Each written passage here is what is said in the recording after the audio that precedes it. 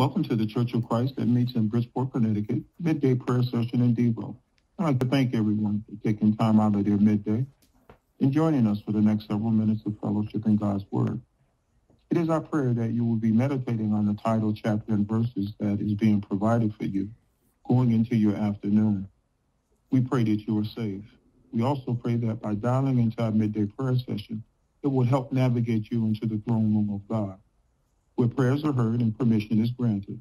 So at this time, I ask that you listen in and go to God in prayer with us after reading from God's inspired word. Let us read. However many years anyone may live, let them enjoy them all. And let them remember the days of darkness, for there will be many. Everything to come is meaningless. You who are young, be happy while you are young.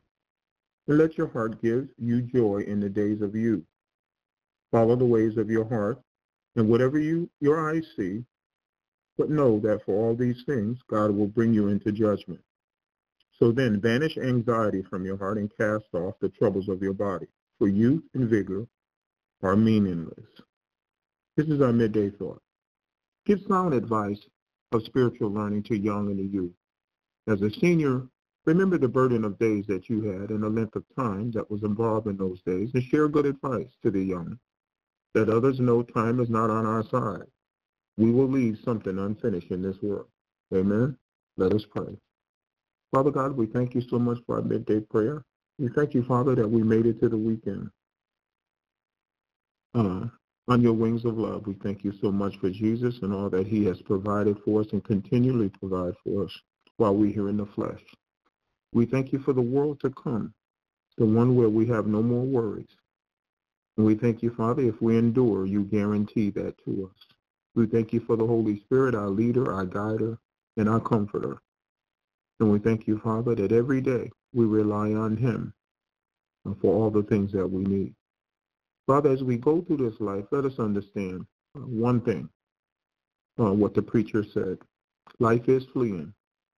We're going to leave things undone.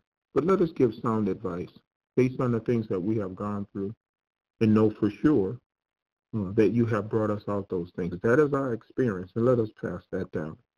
Let us warn, let us educate, and let us tell people what needs to be said, because they're next. And in Jesus' name we pray these things. Amen. Thank you for dialing into our midday prayer session. If you have a prayer request that you'd like us to give attention to in our midday time together, you can simply leave us a voice message after the tone, stating your name and your prayer request, and we'll make it known to God. Give us a call. Praise and blessings.